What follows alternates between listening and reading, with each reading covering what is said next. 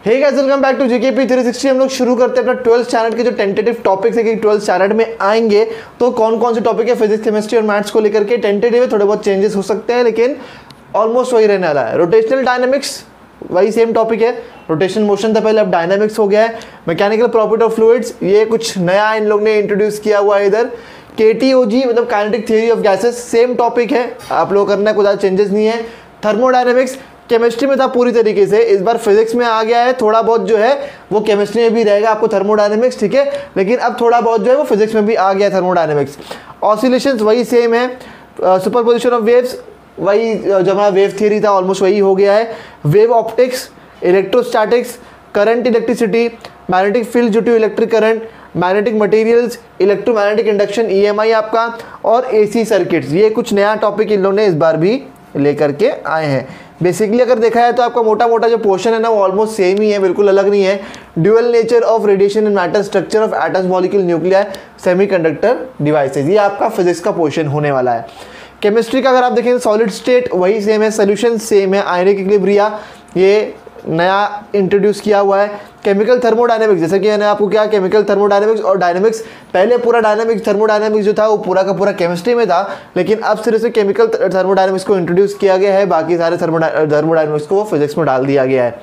Electrochemistry पहले भी था, केमिकल काइनेटिक्स पहले भी था। ग्रुप 16, 17 और 18, transition, inner transition elements, coordination compounds, halogen derivatives, alcohol, phenol, ether, aldehyde, ketones and carboxylic acid, amines, biomolecules, introduction to polymer chemistry, green chemistry and nano chemistry, ये सारे topics जो हैं आपकी chemistry में पहले भी थे वही सेम रखा गया है। तो अगर देखा जाए तो कुछ बहुत बड़ा चेंजेस नहीं किए गए हैं इधर, लेकिन हाँ चेंजेस ज़रूर हुए, लेकिन ज़्यादा चेंजेस नहीं जो इफेक्ट कर जाए आपको। मैथ्स 1 में logic, matrices, trigonometric functions same है, pair of straight lines, vectors, line plane और LPP। अगर आप ये सोच रहे कि थोड़ा सा पोर्शन कम हुआ है तो देखा जाए तो कम कर दिया गया है, लेकिन इतना कुछ खास फर्क नहीं पड़ेगा, बिकॉज लाइन और प्लेन पहले अलग अलग चैप्टर्स थे, अब दोनों को एक कर दिया गया लाइन और प्लेन, लेकिन इसमें 3D के बेसिक्स तो आपको लगने ही वाले हैं। तो एक तरीके से देखा है तो आपको लाइन प्लेन 3D जो है वो एक ही चैप्टर में करना पड़ेगा, जो अलग अलग थे अब उसको साथ में एक कर दिया गया है, ठीक है। डिफरेंशिएशन मैथ्स जो में रहने वाला कंटिन्यूटी यहाँ से हटा दिया गया है। एप्लीकेशन ऑफ डेरिवेटिव्स, हो सकता है कि डिफरेंशिएशन और कंटिन्यूटी के बीच में कुछ लिंक लिमिट वाली डाल दी जाए तो हो सकता है कंटिन्यूटी आ जाए, लेकिन कंटिन्यूटी पिछले साल था इस बार नहीं है। Application of derivatives, integration, definite integration, AODI application of definite integral, differential equation, probability distribution और बाइनोमियल डिस्ट्रीब्यूशन।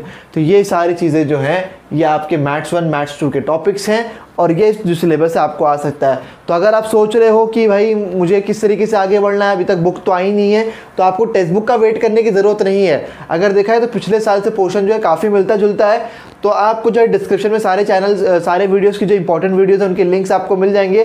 सारे चैप्टर की प्लेलिस्ट जो है वो डिस्क्रिप्शन के एंड में आपको डिस्क्रिप्शन में मिल जाएगा, आपको तो डिस्क्रिप्शन में ज़रूर जा करके देखना और आप अपनी पढ़ाई अभी से स्टार्ट कर सकते हो, बिकॉज बहुत सारी चीज़ें जो है वो फैक्टर प्ले करेंगी। इस बार टेक्स्ट बुक शायद थोड़ी लेट हो सकती है, जो स्कूल्स बंद हुए हैं, कॉलेजेस बंद हुए हैं वो कोरोना वायरस की वजह से, तो हो सकता है कि टेक्स्ट बुक थोड़ी लेट आए, बहुत हाई चांसेस हैं। तो आपको उसके लिए वेट नहीं करना है, आप अपना सिलेबस जो है वो इस तरीके से स्टार्ट कर सकते हो। जो भी टॉपिक्स हैं और जो भी इंपॉर्टेंट वीडियोस मैंने पिछले साल के लिए बनाए थे वो सेम, कम से कम आप क्या कर सकते हो, कॉन्सेप्ट समझ सकते हो, किस टाइप के क्वेश्चन आएंगे, किस टाइप के आपको आंसर लिखने, तो आप जो है वो सेम उन वीडियो से आप फ़ायदा उठा सकते हो उस चीज़ को लेकर के, ठीक है। तो अगर तुम लोग को वीडियो पसंद आए तो लाइक करो, शेयर करो, सब्सक्राइब करो।